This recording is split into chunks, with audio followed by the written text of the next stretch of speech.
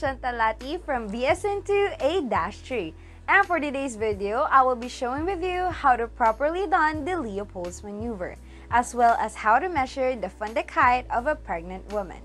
So without other further ado, let's get started.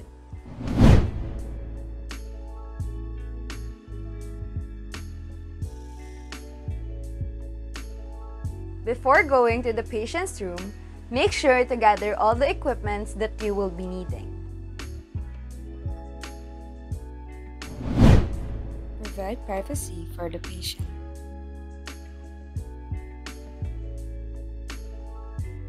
Good afternoon, ma'am. I am Chantal Lati, your student nurse from Our Lady of Fatima University. So for verification, ma'am, may I ask your name and your birthday?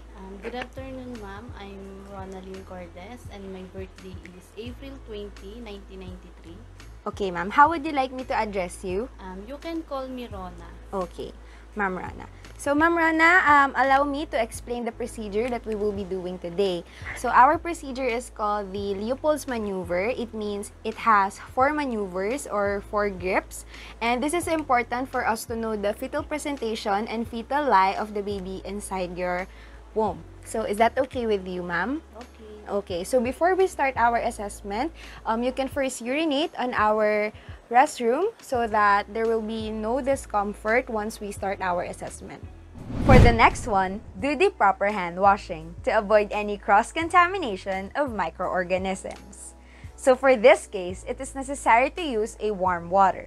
Allow the pregnant woman to lie in a supine position with slightly knee flexed, and provide a small pillow and put it on her back so that it will not cause any supine hypotension syndrome. So ma'am, allow me to remove this one and expose your belly. So for the first maneuver or fundal grip, we will be assessing for the presentation of the baby or the fetal lie. So we're gonna be assessing if it's breech or if it's cephalic. You can see that it is breech if it's round, if it's hard, and if it's movable. But if it's round, soft, and immovable, it means it's cephalic. So I will be facing the client and I will be forming a triangle. So you are gonna palpate right here. So observe for the necessary findings that I said to you earlier. Okay.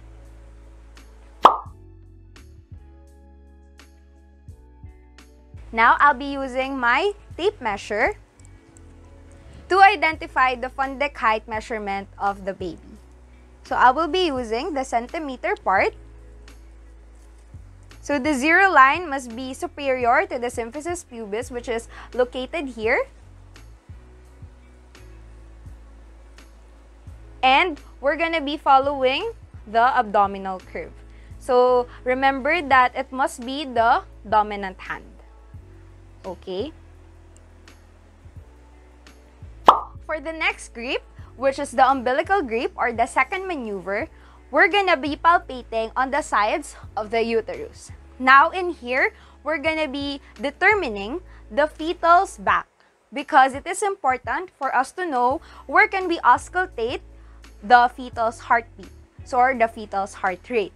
So it is important because we will be placing the Doppler here later on, or the fetoscope, to determine the normal heart rate of the baby, which is 120 to 160. Now, I will be palpating right here. So, observe that my left hand will be stationary for a while my right hand is moving. So, palpate it from top to bottom, and vice versa. My right hand will be stationary for this time and my left hand will be moving. Again, from top to bottom.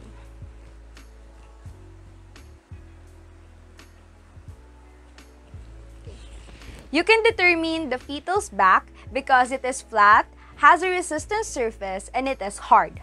But if you palpate any angular nodulations, it means that it is the lower extremities of the fetus or it is the elbows and knees. Now, let's proceed to the third maneuver, which is the Pollux grip. So in here, I will be forming an L shape on my hand, which is my index finger and my thumb. So I will be placing it right above the symphysis pubis of the patient. So I will be putting it here. So we're gonna be observing here the degree of engagement. So if this moves, when you move it from side to side, or when you move it upward to lift up the head, because some other institutions do that, it means that the fetus head is not engaged. But if you move it and it's immovable, it means that it is engaged.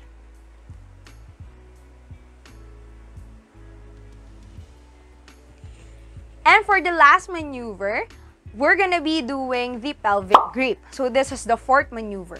So for the first, second, and third, we are facing the client. But for the fourth maneuver, we're gonna be facing its foot. So we're gonna be starting here. We're gonna have approximately 2 inches on the inguinal ligament.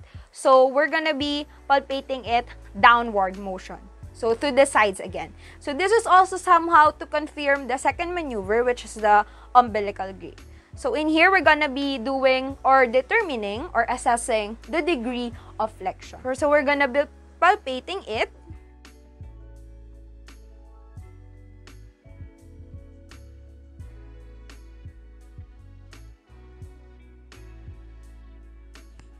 Remember that a well-flexed head is right opposite to the fetal back.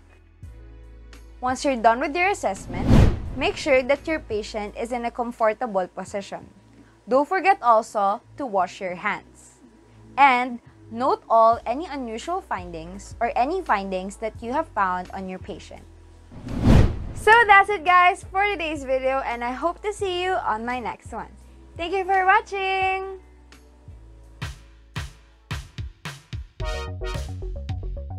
The next step is do the hand washing. So is this the next so why is hand washing so the next step is to avoid hand washing so that there will be no discomfort once we start our assessment. Hindi na ako Okay na. Isa pa. Good afternoon. Ano ba yan? Si Kuya Marlon. Ay, Shopee! May I ask your name and your birthday? Wait. Sige. Good afternoon ka ba? Opo na yun. Ayun yun, wala sa isip. Okay. One. Ganito na po. 1, 2, 3. Ito na ang medyo matagal-tagal. I also provided the privacy for the patient earlier so that she will be sure I will be palpating for the fetals. Ate Lele, isa pa. Nakakabahan ako. Thank you so much, ma'am, again for coming. Okay na. Oh, Pami, back enemy.